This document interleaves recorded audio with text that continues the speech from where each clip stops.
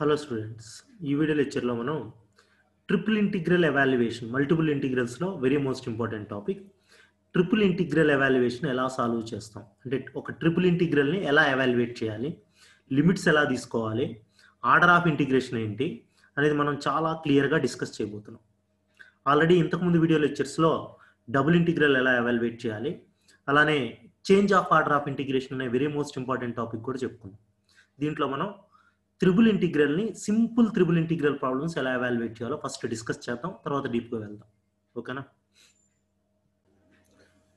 To evaluate this type of triple integral, ఇలాంటి triple ఇంటిగ్రల్ని evaluate చేయడానికి మనం ఏం చేస్తాము అంటే, ఫర్ ఎగ్జాంపుల్ ఒక ఇంటిగ్రల్ ఇలా ఉంది. ఇక్కడ x1 x2 x limits, y1 y2 represents y limits, z1 z2 represents z limits. For example ఈ 3 లిమిట్స్ కాన్స్టెంట్ లిమిట్స్ అయితే, అంటే నేను ఒక సింపుల్ ప్రాబ్లంతో చూపిస్తాను మీకు. కాన్స్టెంట్ లిమిట్స్ అయితే ఎలా చేయాలి? కాన్స్టెంట్ లిమిట్స్ అయితే అంటే ఇక్కడ కాన్స్టెంట్ లిమిట్స్ అంటే వేరియబుల్ కాదు, ఒక నెంబర్స్గా ఉంటే limits like this. For example problem ఇలా ఉంది. Evaluate integral 0 to 1, integral 1 to 2, integral 2 to 3, xyz dx dy dz. ఇలా ఉంది మనకు ప్రాబ్లం. ఇలా ఉన్నప్పుడు మనకు ఎటువంటి ప్రాబ్లం లేదు, అన్ని కాన్స్టెంట్ లిమిట్స్. మనకు ఆర్డర్ ఆఫ్ ఇంటిగ్రేషన్ ఎలా అయినా చేయొచ్చు, but we follow the existing order. మనం ఎగ్జిస్టింగ్ ఆర్డర్లో మనం ఇంటిగ్రేషన్ చేస్తూ వెళ్తాం. అంటే first with respect to X చేస్తాం, అంటే first with respect to X, next with respect to why, next with respect to Z. లేదు సార్ మేము ఆర్డర్ చేంజ్ చేస్తామన్నా చేంజ్ చేసినా మీకేం ప్రాబ్లం ఉండదు.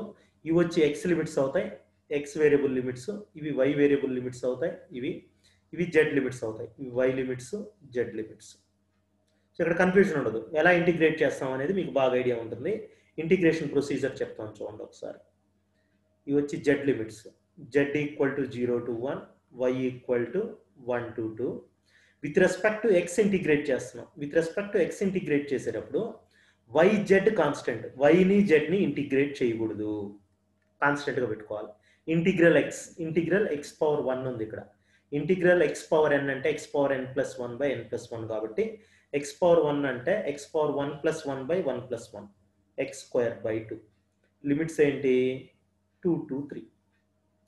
dy dz with respect to X చేసాం. ఇప్పుడు z 0 to 1, y 1 to 2, y limits. ఇక్కడ yz అలానే ఉంచి ఇప్పుడు ఎక్స్ ప్లస్లో 3 ఒకసారి, తర్వాత ఎక్స్ ప్లస్లో 2 ఒకసారి రాయాలి. ఎక్స్ ప్లస్లో 3 రాసామంటే 3 స్క్వేర్ 9 మైనస్ ఎక్స్ ప్లస్లో 2 రాస్తే 2 స్క్వేర్ 4 dy dz. ఇప్పుడు 9 మైనస్ 4 ఎంత? 5. సో ఆ 5ని ఇక్కడ రాయేస్తున్నాను నేను, 5/2. అంటే దీన్ని ఎవాల్యుయేట్ చేస్తే వచ్చిన కాన్స్టెంట్. ఇప్పుడు with respect to why integrate చేస్తున్నాం. With respect to why integrate చేసేటప్పుడు Z constant, with respect to why integrate చేసేటప్పుడు Z constant.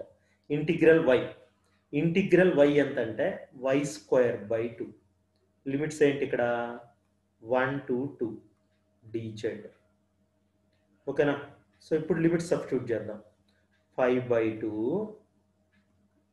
Integral z equal to 0 to 1 z. Y square by 2 అంటే వై ప్లస్లో 2 రాయాలి. 2 square అంటే 4. తర్వాత why ప్లస్లో lower limit 1 రాయాలి. Minus 1 square 1 dz. 4 మైనస్ 1 ఎంత? 3. ఇది వచ్చి 3/2 అవుతుంది. ఈ 3/2తో మల్టిప్లై చేసామంటే ఈ రెండు 3 5s are 15, 2 into 2 4. ఇప్పుడు జెడ్ని ఇంటిగ్రేట్ చేయండి. Integral Z dz. Integral Z dz అంటే Z square by 2. Integral Z dz అంటే Z square by 2. Limits 0 to 1. So 15/4 into Z ప్లేస్లో 1 రాద్దాం. 1 రాస్తే 1/2, 0 రాస్తే 0 కదా, 15/8 వస్తుంది. ఇది ఈజీ సార్, చాలా ఈజీగా ఉండే ప్రాబ్లం చెప్పేశారు. దీంట్లో ఇంకా టఫ్ ఉన్నాయి కదా అంటే అవి కూడా డిస్కస్ చేద్దాం. ఆ ప్రాబ్లం కూడా చెప్తాను ఇప్పుడే.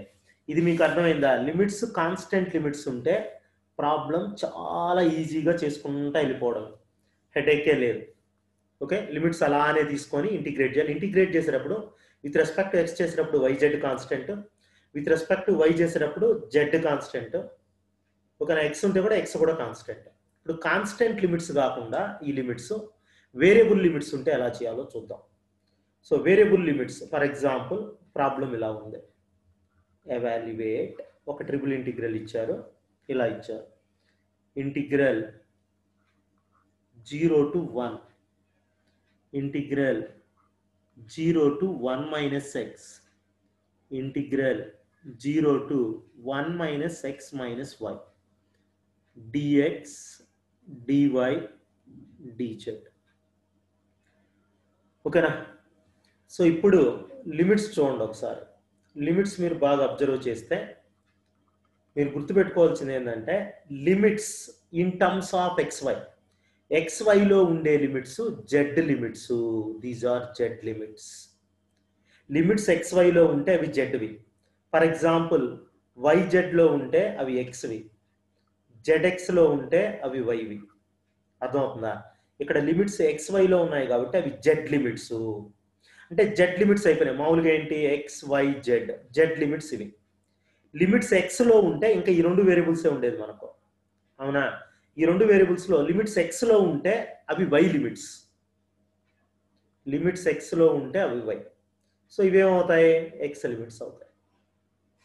సో ఎప్పుడైనా సరే వేరియబుల్ లిమిట్స్ ఉన్నప్పుడు ఇలా జెడ్ లిమిట్స్ xyలో ఉండి వై లిమిట్స్ ఎక్స్లో ఉండి ఎక్స్ లిమిట్స్ కాన్స్టెంట్ ఉన్నప్పుడు with respect to Z first చేయాలి, with respect to why second చేయాలి, with respect to X last చేయాలి. ఇది ఫస్ట్, సెకండ్, థర్డ్. ఎందుకంటే టూ వేరియబుల్స్లో లిమిట్స్ ఉండేటువంటి వేరియబుల్ని విత్ రెస్పెక్ట్ టు జెడ్ చేయాలి. కాన్స్టెంట్ లిమిట్స్ ఉండేది లాస్ట్ చేసేయాలి, అది గుర్తుపెట్టుకోండి. అంటే ఎక్స్కి కాన్స్టెంట్ లిమిట్స్ నెంబర్స్ ఉన్నాయి, అది లాస్ట్లో చేయాలి.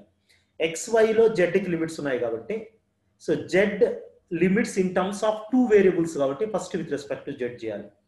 Why limits X, why limits in terms of one variable కాబట్టి next why with respect to why చేయాలి, లాస్ట్లో కాన్స్టెంట్ చేయాలి. ఫస్ట్ వేరియబుల్ లిమిట్స్తో ఇంటిగ్రేట్ చేయాలి. This is order of integration. అంటే దీన్ని మనం ఆన్సర్ డైరెక్ట్ చేస్తున్నాను నేను. ఎక్స్ అలానే ఉంచాలి, వై అలానే ఉంచాలి. ఫస్ట్ ఇంటిగ్రేషన్ ఏంటంటే Z, integral dz first. Limits 0 to 1 minus x minus y, dy dz.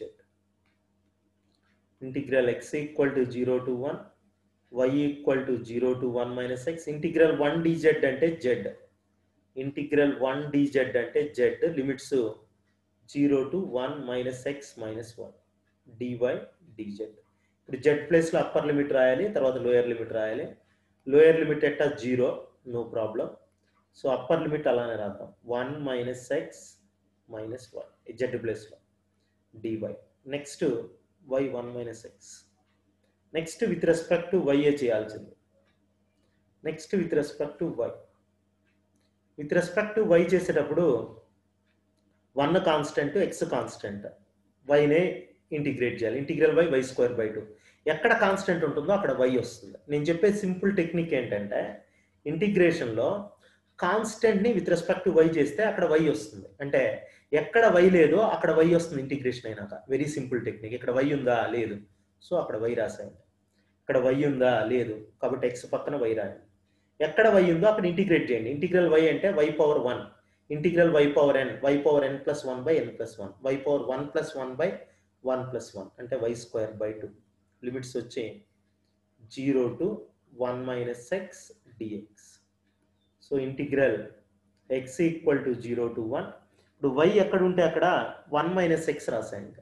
y ప్లేస్లో 1 minus x, y ఉండే దగ్గర y ఎక్కడ ఉంటే అక్కడ 1 minus x, y ఎక్కడ ఉంటే అక్కడ 1 minus x. సో దీన్ని సింప్లిఫై చేసుకోవాలి. సింప్లిఫై చేసుకోవడానికి మనం ఏం చేస్తున్నామంటే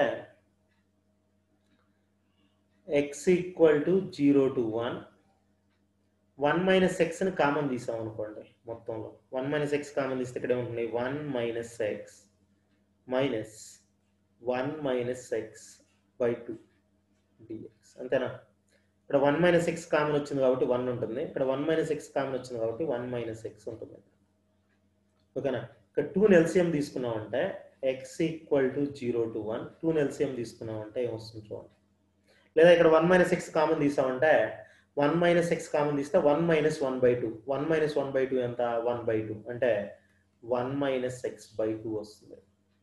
దీన్ని కావాలంటే చూడండి, నేను చిన్న అక్షరాలతో రాస్తున్నాను. ఇక్కడ 2తో మల్టిప్లై చేస్తే 2 into 1 minus X minus 1 minus X by 2. ఇక్కడ 2 1 మైనస్ ఎక్స్లు ఉన్నాయి, ఇక్కడ ఒక 1 మైనస్ ఎక్స్. 2 1 మైనస్ ఎక్స్లో ఒక 1 మైనస్ ఎక్స్ పోతే ఒక 1 మైనస్ ఎక్స్. అంటే ఫైనల్గా మీకేమొచ్చిందంటే integral 0 to 1 1 minus X into 1 minus X 1 minus X whole square dx. ఈ 1/2 ఫ్రంట్లో రాయేస్తున్నాం. 1 minus X into 1 minus X.